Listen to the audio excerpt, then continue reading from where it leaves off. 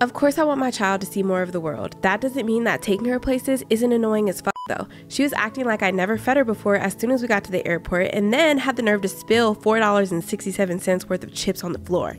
We went to San Francisco and stayed at the W Hotel, and I was impressed with the accommodations, but they're gonna need to run me a check to elaborate more. But I will say I appreciate the shower being multifunctional.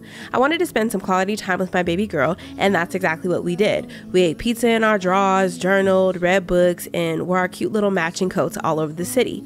We did a food and art tour in Mission District where we saw some dope art, ate good food, and y'all, look at how this baby is busting out this mama coochie. I am so glad I had a C-section. Anyway, we went to the Golden Gate Bridge, which was beautiful, but this white man was crazy because it was definitely about 30 degrees outside, and y'all internet needs thought it was so funny that I was terrified of her falling off the side of this damn pier.